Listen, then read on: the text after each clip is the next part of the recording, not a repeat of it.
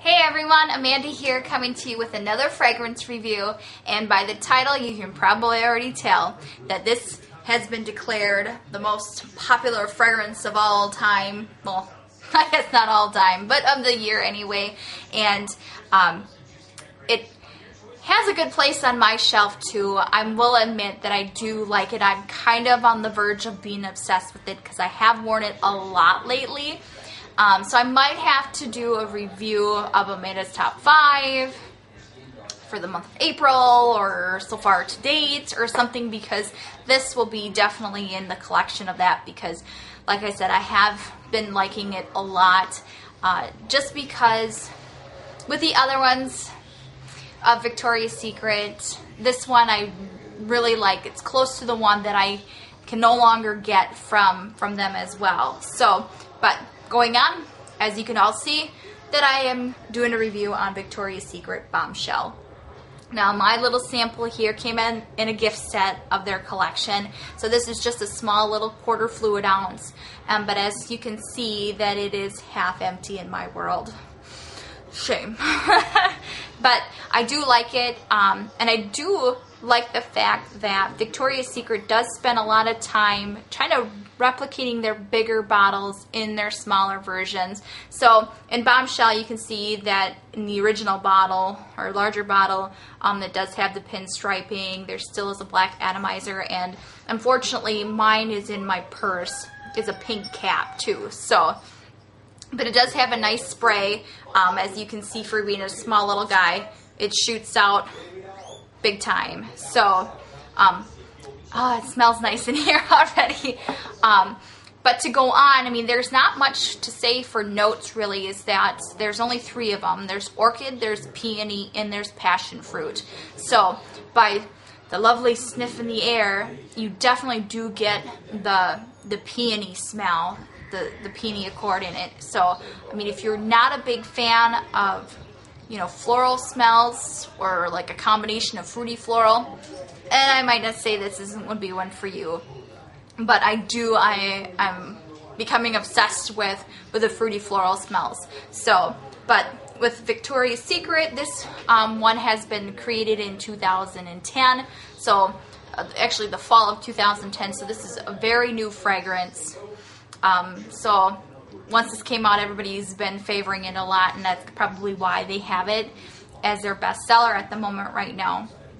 But what they're trying to get with Bombshell is that it's supposed to grab the attention of the attitude of women. So if this is like one of them strong kind of women that want to, set forth a, hey, I'm here, look at me, I'm attractive, I'm sexy, that kind of look. So, and this is definitely the smell for that. Now, some people on Fragrantica and base notes, I mean, there is a lot of love, there's a lot of likes for this one, but also there's a few negatives. A lot of them think that it smells like all the other fragrances that Victoria's Secret has. Some people believe that it's, not what they were expecting it to be by the name of the title. But I mean, who hasn't gone through all that before, even with, other women fragrances or even men's fragrances as well. But I actually personally, like I said, love it to pieces. But it does come off with that hair conditioner, shampoo kind of smell. And to be honest, I don't mind that, because it kind of gives you that nice, clean, fresh feeling that if you just, got out of the shower, you put this on, you got that nice, clean feeling to you. So, and that's because of the peony. I mean, most of them, I mean, passion fruit is definitely a popular choice when it comes to like shampoos and that sort of thing, or lotions or anything like that. So that's definitely where you get that clean, fresh feeling. So I do see this being used in the spring, also in the summer, just because of the floral smell to it.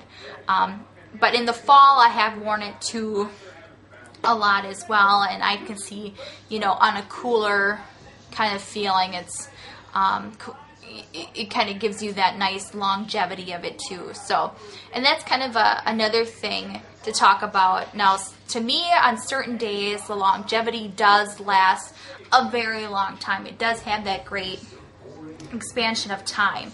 But other days, I don't get quite as long. I do probably get maybe 4 to 6 hours with it. Other days, I can get like 6 hours plus. So it's just a juggle, just depending on what you use as a sidekick, I guess you could say, with it. If you're using lotion or if you're using, you know, oils or something as well. But other than that, it does have a nice mild intensity. So, I mean, it does have a great projection. So you kind of have a little cloud entourage right next to you. So you have where people can smell it, so that projection is nice. I've worn it a few times at work, and a few of the guys were sitting that they're like, "Ooh, you smell nice. What do you have on?" And I tell them I got, and then they go on a rant. Well, my girlfriend's got this Victoria's Secret smell and this, and they're like, I really like that. So, unfortunately, I don't have Dan here, but he has smelled this a few times, and he's a little iffy on it. Some days he likes it, some days he doesn't. So, but he's not really into all the floral, fruity smells. He does like more tropical fruit smells, and this one doesn't quite cut it so much, but it is what it is, so it's still on my shelf regardless. So, but other than that, I mean, I could see this being used at any time of the day, you know, even at night too, if you really want to feel kind of that sexy, I want attention feel to it. So, you know, you can wear the black stilettos and the black dress and still feel sexy in this because you are Bombshell then. But other than that, I would say, you know, I can say for ages wise that, you know, I'm 26, I wear it, so I don't see why anyone else wouldn't wear it. My mom loves putting this on. My daughter, who's only 4, loves to put it on. So there's a lot of ranges in between. So anybody can wear this and pull it off too. So, but other than that, I keep saying, you know, I would recommend this if you are into the fruity floral smells. If you're not, probably stay away if you don't like, you know, the air conditioner smell of the passion fruit kind of thing. Or, you know, if you're just not into Victoria's Secret at all. But I would say that I would recommend that you could try it. You know, definitely have it in your collection. Maybe start off with a small sample bottle, you know, just to give it all a try. Don't put so much, you know, money into, you know, something if you're not into it. This is kind of a pricey little guy.